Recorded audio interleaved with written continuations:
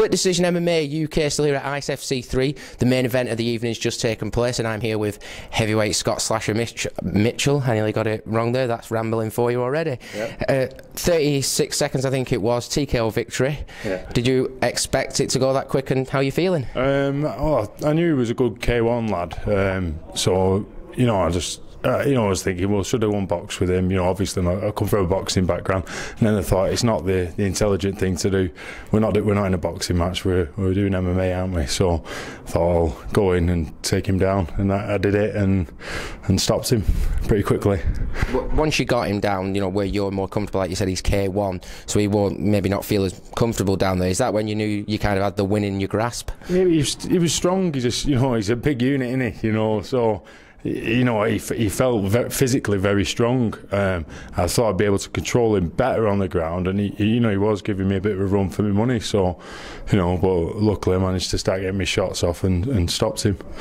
Was it frustrating after knowing you were planned to fight John Painter, and then he pulls out, and then this guy steps in? Does it ever make you think, I've got to change it up a bit?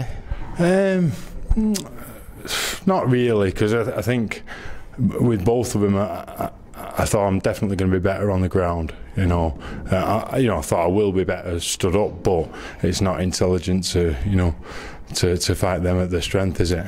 Yeah, especially when you want to do what you do best, and well, you're best all round. I think I'd be intimidated seeing you. It's just the size and the, you know, heavyweight. Everyone can punch. Do you know what I mean? You catch someone with a big overhand right, and they're going to sleep, and they with these little gloves on, you know. So I was happy just to, you know, to get some shots off and get it over, like. And how was it main eventing? I know we said we spoke before the fight, and you said not that much pressure. Was it a good feeling? No, it was a good feeling. Tom was telling me to take it all in and enjoy it, but you know, on the way, I thought it's just like normal. But on the way here tonight, I'm driving along, and I thought, I'm proper excited here, you know. Yeah. And I'm not normally like that. Normally I'm half asleep before a fight, you know. So yeah, it was good. And does it impact you in terms of warming up and preparation, going from, say, being towards the top end of the card, but then being the very top, because you're coming on around 11 o'clock, whereas everyone else, you know, is getting it out of the way? Does that, you know what I mean, like put not more pressure, but you know, do you have to like even yourself out as the day goes, like with food intake and? Yeah, of course. It's you know, you have to be careful. You know, you have to bring your food with you to, you know, because obviously you get here and you could be here for 6 hours before you fight. So you know, you need to bring some food, make sure you got some carbs with you and whatever. So yeah, it's you know, you have to be a bit scientific about it.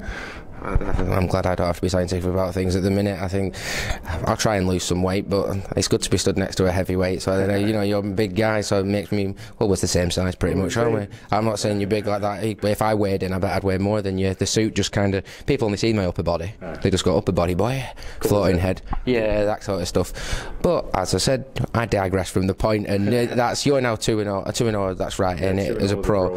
Any future goals, plans you've got for the rest of the year? I need to be busy. I'm not young, you know. I need to get as many fights as I can, and hopefully make my mark in the sport. You know, I'd see what I can achieve.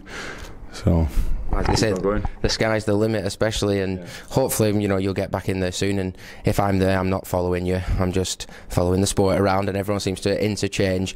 But do you know any final words or anyone you want to thank? I want to thank all my team, my sparring partners. They all know who they are. I'll not name them because I'll forget someone.